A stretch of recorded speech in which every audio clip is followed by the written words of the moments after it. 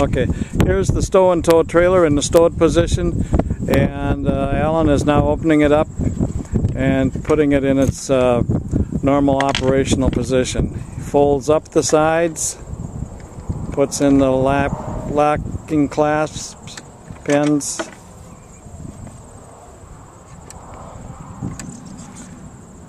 from stowed position to operating position in just seconds. Just have a few things here. We got a stool, a chair, a large cooler, some toys. It could easily hold 10 grocery bags. And it takes more time to secure the pieces of property than anything else. Now he's going to go ahead and drive it around. Okay. Watch the wheel. You can see the single steerable swivel wheel in operation so that the trailer can be towed either forward or backwards without any thought of jackknifing. There you can see the front carrier carrying a very large cooler.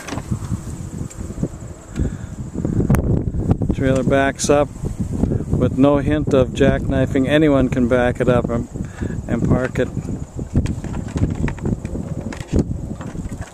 The things being hauled, we've hauled Lazy Boys, many coolers, 10 grocery bags or more, watermelons, pumpkins, anything that's even round that normally would have a hard time being carried on a golf cart can be carried relatively easy.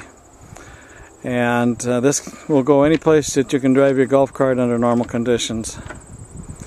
Now he's putting down this, folding it up. There the trailer is being folded up. Here the trailer is being stowed so it doesn't take up any room in the garage or wherever the golf cart is being parked. So that's the stow and tow trailer. Up front now we'll look at this large cooler on the front hauling device. This is a very large cooler. This is above the average size cooler. There's the front hauling device.